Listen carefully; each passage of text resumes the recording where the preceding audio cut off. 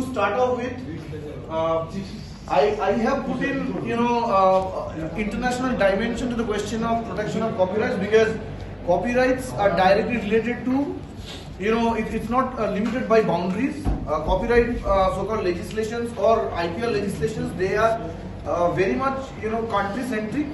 But there are a lot of international agreements whereby member states, they themselves are committed to create their IPR rights in lines with the international treaties. Example is that India is signatory to the TRIPS agreement. So those countries who are signatory, they are expected to have their intellectual property protected in the common manner in which internationally those member countries they require it.